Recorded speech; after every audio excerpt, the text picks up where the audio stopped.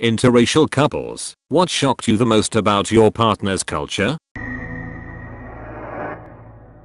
My wife had to deal with Korean people who will frequently comment about your appearance as a greeting. My aunt meeting my partner, "Hi, nice to meet you. Your face is so small." This really wears down your self-esteem. After living in Korea for a while, someone replied, "Backhanded compliments are very much a nation staple. When I was living in Hong Kong, interacting with the other women in my company was like a pleasant minefield. Some gems included, oh, you don't look nearly as fat in this top as the one you wore yesterday. Have you changed your diet? Your skin is much clearer. You should grow out your hair so your face looks slimmer. Are you sick or not wearing makeup today?" I learned very quickly that when you are eating food at my Greekso's house, you always leave a little bit on your plate. If you don't, they'll say, "Oh, you're hungry," and pile 5 times as much food onto your plate. It was really a culture shock, as I was always taught that even if someone offered you food, you should turn it down or else you would be seen as taking advantage of someone's politeness. Leaving a bit of food on the plate never worked with my grandmother though. If food was left, you didn't like it, and she made something else. If you did clear the plate, you were still hungry, and she served more.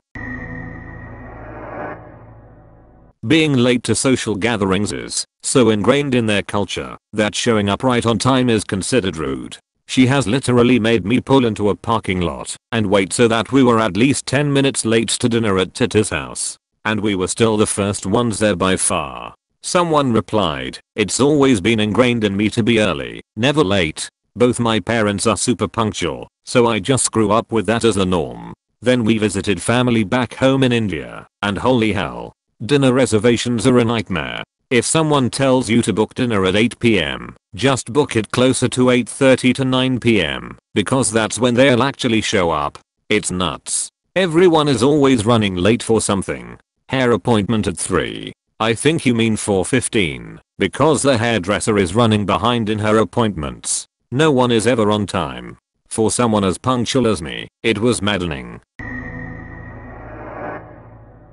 I'm half Spanish on my mum's side. We never really got on with my dad's family, which is sad, because some of his more distant relatives are amazing people. So I was raised in my mum's culture. My husband's family are lovely people, but how their family works is so strange to me. When they talk to each other, it's how I'd interact with a work colleague I don't see very often, polite, cheerful, but never touching on personal subjects. They seemed horribly embarrassed when we called them to announce our engagement. We live on opposite sides of the world. I was a bit offended until I got to know them better. They do care and they are warm, they just don't express it like my family do. I did warn my husband about my family, but I don't think he really understood. We are loud. Loud enough that if you want to talk, you shout over everyone else. There are a lot of us. We are all up in each other's business.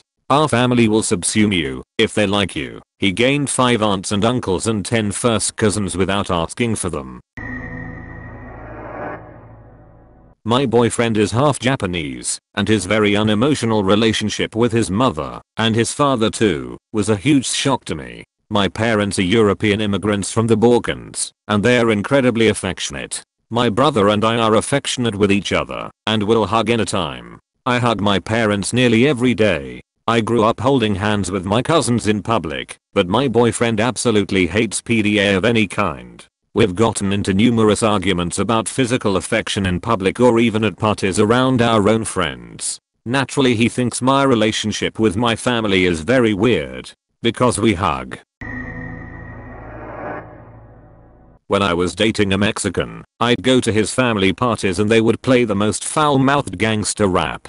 Duck the Police blasting at a 5-year-old's birthday. A bulas and a bulas up, and dancing to it. I made a comment about how liberal his parents and grandparents must be. He said, "Oh, they don't know English. This absolutely wouldn't fly if they knew what it was about." Someone replied, "I'm Brazilian and me and my older brother are the only ones in my family that speak English." When we were kids, our birthday parties would play 50 Cent, songs about dirty things, crimes, duck da police and so on, and there were all these little kids dancing to it, and parents and grandparents just humming along. It was so ducking funny. Also, my mom is really religious and conservative and listens to dirty American music a lot. When I translated one of her favorite songs to her, she got white as a sheet. Weddings. My fiance, Irish, and I, Indian, started planning our wedding. We both wanted to go for a small wedding, and we sat our parents down and told them about it. I gave my fiance a heads up to let him know that we'd have to operationally define what a small wedding would be to my parents, because to them small would be like a 100 people. He didn't take me seriously at first, but when we finally got down to it and told my parents, they came up with a guest list of just their friends and my family of about 125 people. As a compromise, we've finally arrived on 20 people for the wedding and my parents are throwing us a party after with whoever they want to invite. It was like a war negotiation 8. Black British with a Jamaican family, married to a white British guy, was most shocked by funerals. When we had his nana's funeral I was shocked that people were invited and only immediate family. We did the funeral, then went to a pub and there were sandwiches, cakes, etc. Then everyone was heading home by 5:30 p.m. Jamaican and Caribbean funerals are nothing of the sort.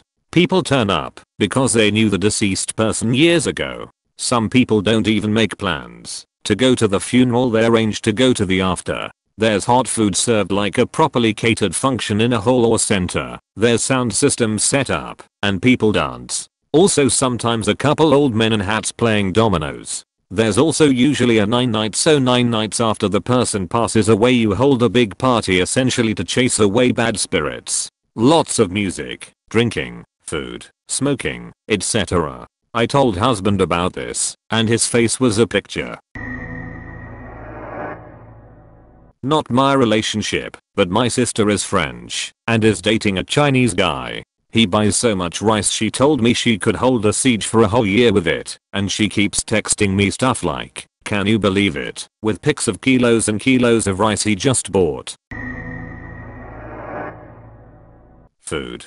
I grew up in a house where my dad is a good cook and we'd always have family dinner together, so I thought I was in a food-oriented household. Well, a month after I started dating my husband he brings me to a big family dinner. Grandparents were there and all the aunts and uncles. 20 people around one of those big lazy Susan tables. I was the only white person in the whole restaurant. They would all be chattering away in Cantonese and suddenly I'd hear my name followed by laughter and a big scoop of something landed in my bowl. Not wanting to be rude I tried to eat everything. If I was really unsure I leaned over to my boyfriend or his mom and asked what it was, and their answer invariably was, "It's good, you'll like it." On the drive home my boyfriend said I had been the dinner entertainment because everybody thought it was hilarious that this little blonde girl ate everything. They even ordered a few really authentic dishes just to screw with me. But I ended up impressing everyone because I didn't bat an eye. He told me later that was the night he decided he was gonna marry me because I wholeheartedly jumped into his culture and tried everything. I'm to a point where there are dishes I know I don't like, but if something new is in the table I always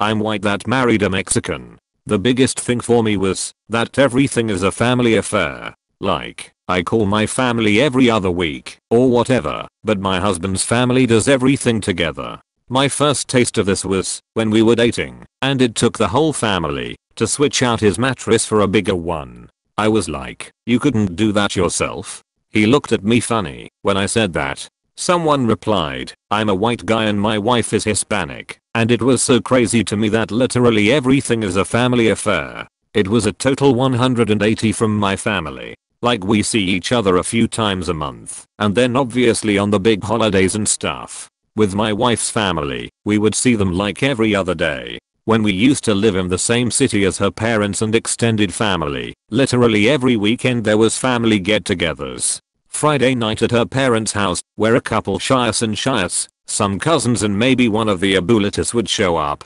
Then Saturday night at someone else's house and all the Abulitus, Shias, cousins, second cousins, you name it, they were there. Then Sunday afternoon for lunch with the immediate family. It was fun, but could get really exhausting sometimes.